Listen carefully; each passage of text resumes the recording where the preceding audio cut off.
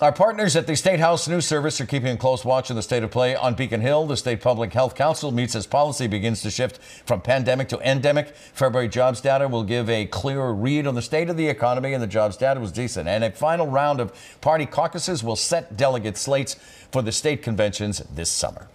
So Boston School Superintendent Brenda Cassellius, who is unexpectedly leaving this June, is getting $314,000 in severance.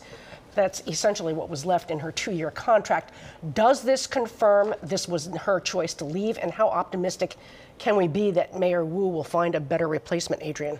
Number one, yes, it confirms that it wasn't her choice to leave. Number two, it's a bargain because we desperately need her to leave. And number three, it will not be difficult to find a better superintendent than Brenda Cassellius, who has been a failure. And if you were going to put money on it, would you say it's from someone that's in the system, or at least the Massachusetts education system right now? I think there's a very good chance it will be someone who's in Massachusetts, but not probably currently in BPS. Interesting.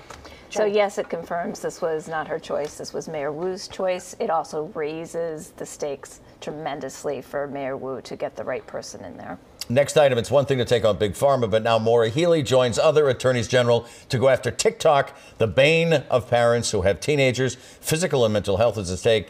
Ginny, does this buy her votes, if not views? To me, it's reminiscent of the finger in the dike trying to stop the flooding. I mean, this is not going to change anything, and I think this is on parents to police their children and make sure that they're watching what they're doing. They're over their shoulder, and we don't need attorneys general doing that parenting job. What do you think, Adrian? Here we have complete agreement. I see no upside to this whatsoever. Politically or otherwise? No, I really don't. Okay, best week or worst week? Adrian, let's start with you. Putin. This is going to be the beginning of the end of Putin. It's terrible for Russia internally. It's terrible for Russia in terms of being isolated in the world. Nothing he gains from this invasion is going to be. To be clear, you're calling it the worst week. Yeah, right? I'm calling it the worst week. Yes, right. this is going to be the worst week.